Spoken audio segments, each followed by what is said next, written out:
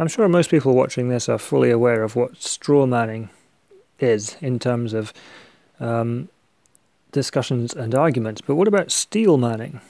I ran into this a few months ago on a podcast, and I think it was Brett Weinstein who mentioned this. He may well be the person who came up with this concept.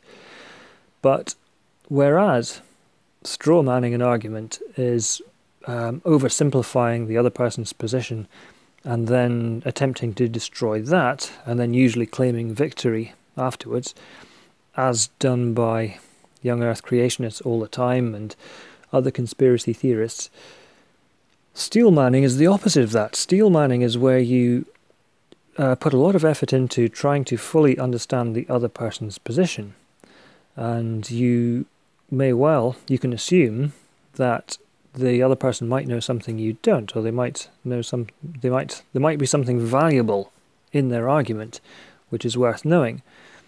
And it's a technique which I've been attempting to employ for a very long time, and it's really what underlies the scientific method.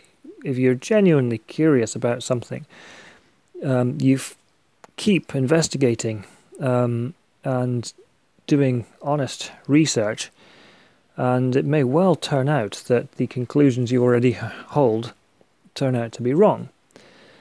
But simply claiming the other person is wrong, the way a lot of these people do when it comes to subjects of the age of the Earth, evolution, anthropogenic, global warming, those sorts of things, it seems to me in these conversations that a lot of the time the people on the other end, the people who are arguing against the scientists, really haven't put a lot of effort into learning how these things work.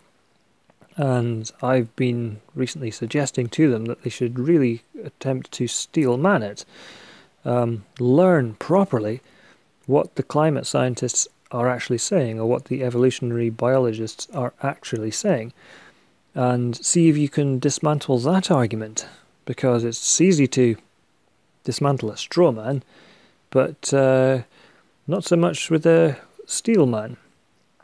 So this is mainly in response to Joseph McGruber. Whether he will take any of this on board is